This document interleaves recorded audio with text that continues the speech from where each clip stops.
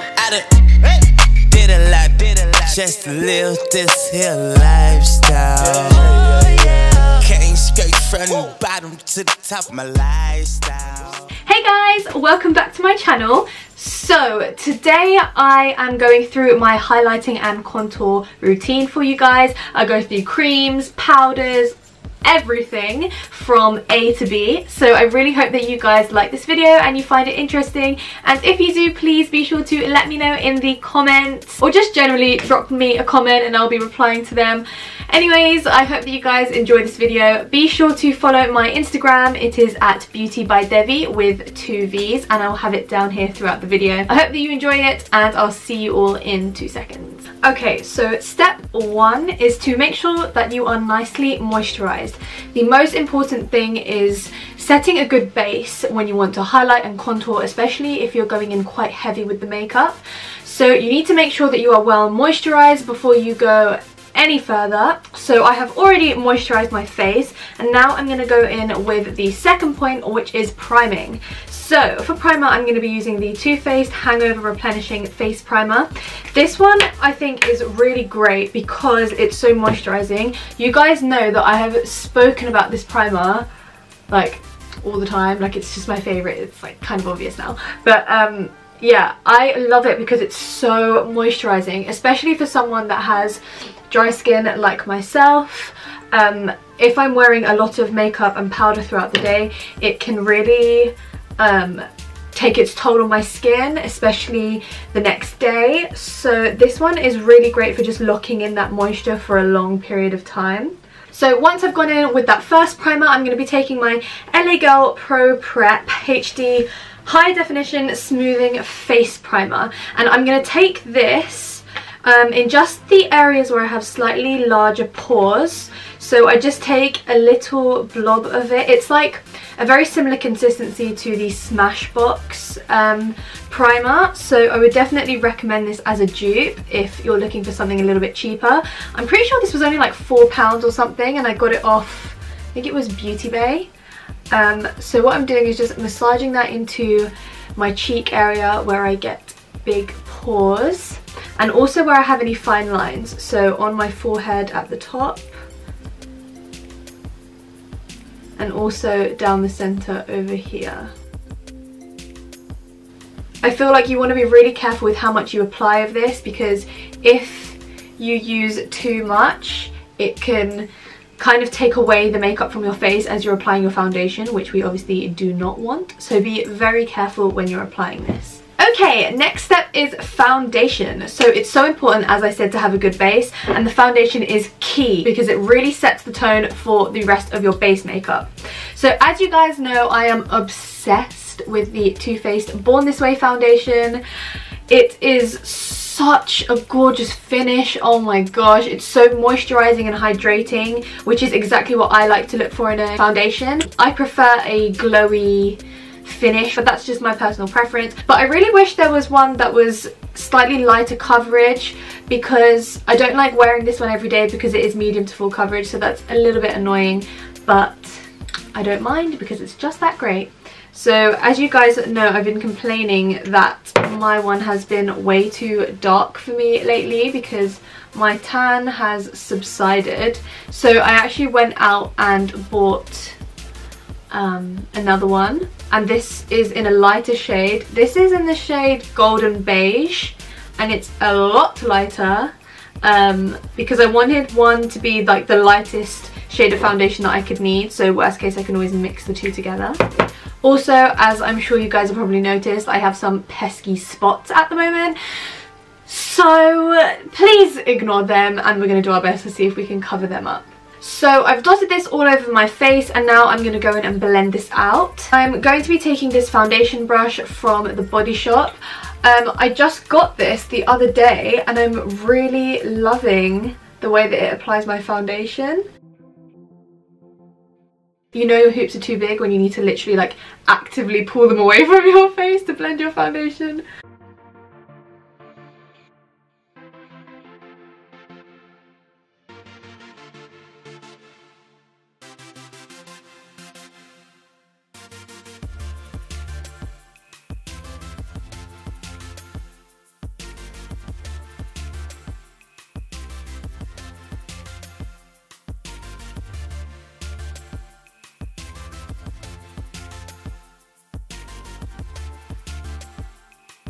So once I have blended that out with the foundation brush, I'm going to be taking this stippling brush and my all-nighter setting spray, and I'm just going to spray my brush to dampen it a little bit, and I'm going to use this to really buff the foundation into the skin. As you can see, I'm using circular motions to try and really make sure that this is going into the skin.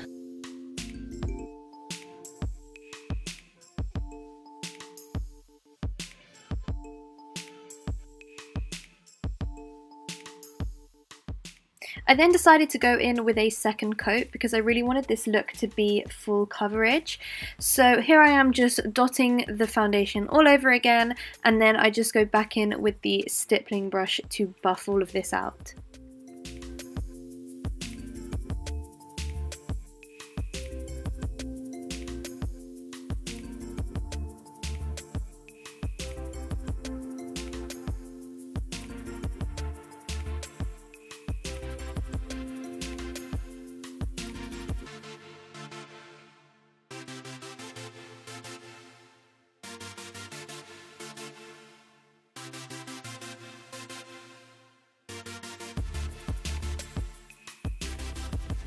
Okay, now we're going to go and sort out this spot over here. So I kind of forgot to colour correct before, so that's my bad. But I'm going to take my NYX Full Coverage Concealer, and this is in green. It just comes in this little pot. And I'm going to take a small amount with this little brush, and I'm just going to apply it straight to the area.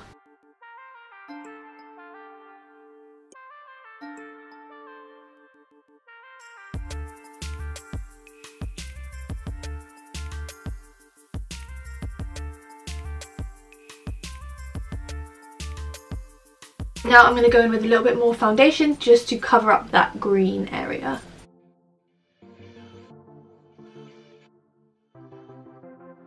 I'm pushing the product inwards to concentrate in that area and create a greater coverage. This way you're pushing the product into the skin rather than swiping it around. Okay, I feel like that will do for now. So I know it is too light for me now. I swear I just can't get it right. Too light, too dark, one or the other. But we are going to sort that out, so no worries. So, step number, I forgot to do the steps. Now it's time to highlight. So I like to highlight and conceal all in one go. So to do that, I'm going to be using, this is going to be so predictable by the way, so don't expect anything crazy, my Tarte Shape Tape Concealer. This is in the shade Medium, which is probably not going to be that much lighter for me right now because this is quite light.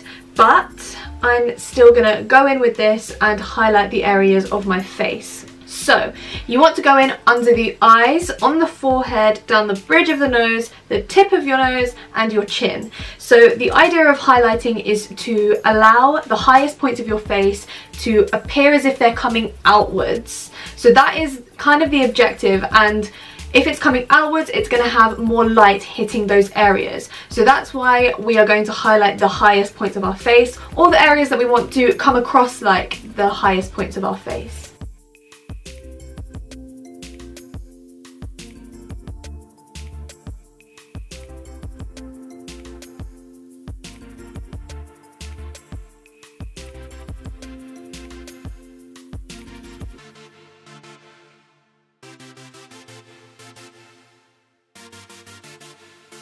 I'm going to be taking my ABH Cream Contour Kit, and this is in medium, and I'm going to be taking this face oil that I have, and I'm just going to be putting it into both of these two bright shades. This just helps the product to be a little bit easier to work with.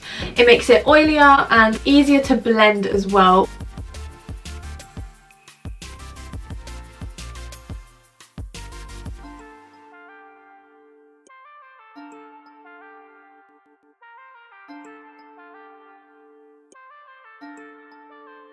So now we're going to go in with some contouring. So I'm taking the same palette and I'm taking the lightest brown contour shade, and I'm taking that with this flat brush, and I'm going to use this to draw on the contour lines on my face. So you want to put this in the areas of your face that have a shadow. So it's usually relatively near to where you have applied the highlight, because it's usually underneath or around it, because it's where a shadow has been cast on that area. I hope that made sense. Hopefully you'll get what I mean when you see. So as I draw the line, I take the product upwards because you don't want to blend out the dark shades any lower than the line that you're drawing. So generally you want to make sure that you're blending upwards instead of downwards, because otherwise you'll come out with a very muddy contour, which isn't what you want. Now it's time to blend all of this together. So we are just about to blend out the concealer. So for that I'm going to be using my Morphe sponge, and now I'm going to be blending it out.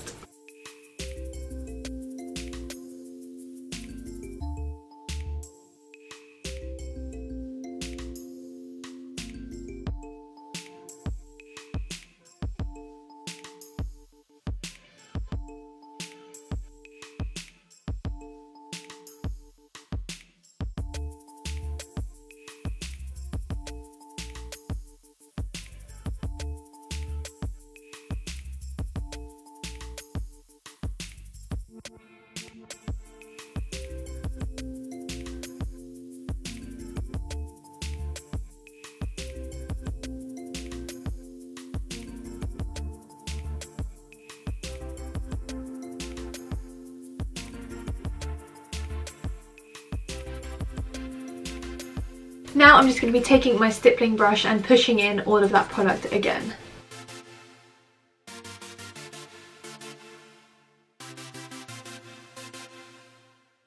Now it's time to sort out the contour. So I'm going to be taking my Real Techniques sculpting brush. This is so amazing for blending out cream contour. Honestly, you need to try it and I swear you'll be converted. It's amazing. So I'm just going to use this to blend out my contour and I'll be back. So as you'll be able to see here, I am blending the contour upwards just as I mentioned earlier, and I'm being really careful with this, which is why this brush is really good, because it's got the point on the end which allows you to be as precise as you need to be for the cheekbone area.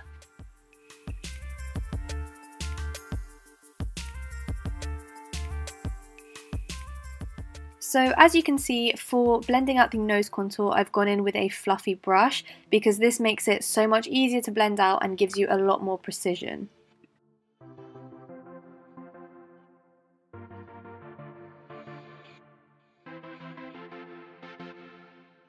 Okay, now once that's done, it's time to set all of those areas. So what I'm going to be doing is taking my Laura Mercier setting powder, and I'm going to use this to set the areas that we concealed. Now immediately under my eyes is where I'm going to pack the most of this on, but in the rest of the places I'm going to be a little bit more sparing with the powder because I don't want it to come across cakey. So normally I will use some of this, but I will also use my NYX HD finishing powder, which comes in this little compact, for the areas that need a little bit less powder setting. So to start, I'm just tapping out any creases that may have formed, because otherwise when you add the powder you're just going to be setting the creases in place instead of tapping them out. So you need to make sure to blend that concealer out, and it really helps to look upwards as you're doing this, and then go and apply the powder as soon as you can straight afterwards.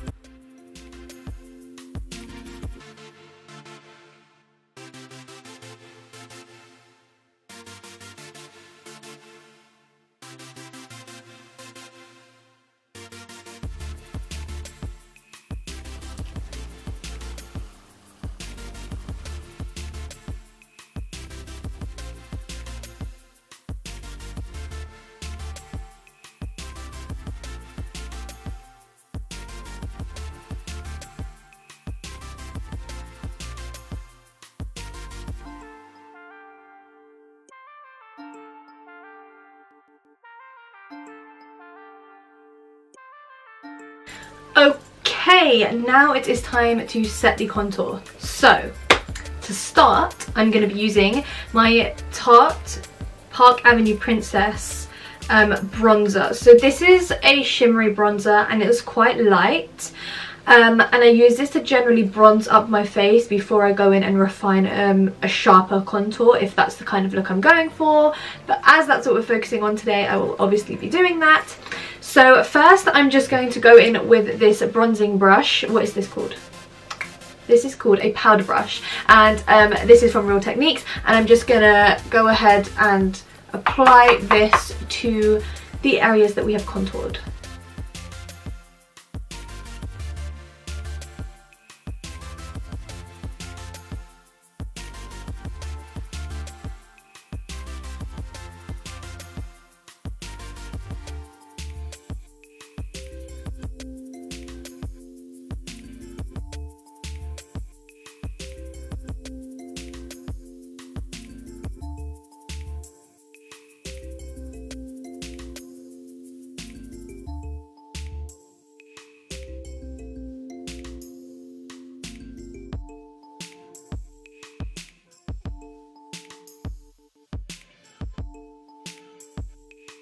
Okay, now that has given us a really nice bronzed glow and evened out the colour a little bit more. Now I'm going to take my Too Faced Chocolate Soleil Medium Deep Matte Bronzer, and this is what we're going to use to actually contour. So I am going to be using my small contour brush. You know what, I can't even pretend to work out what number this is. This is by Sigma.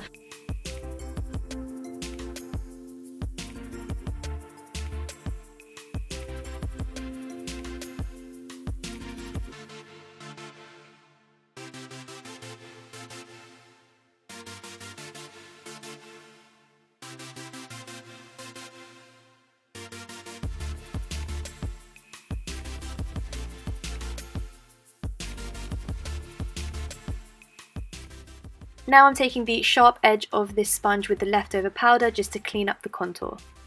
Okay, so now we have finished the contouring, so I'm going to go in and just finish up the rest of my face, apply some blush, highlight, all that stuff, and then I'll be back to talk to you in 2 seconds. Okay guys, that is the end of this look. I really hope that you enjoyed this video, and if you did, please be sure to give it a thumbs up and subscribe to my channel if you haven't already. Also, please remember to click the bell icon just next to the subscribe button. Basically, that just means that you'll be notified every time I post a video, so you never miss one of my uploads. Thank you guys so much for watching, and I will see you all next time. Mwah. Bye guys. Did a lot just to live this here lifestyle. Came straight from the bottom to the top of my lifestyle.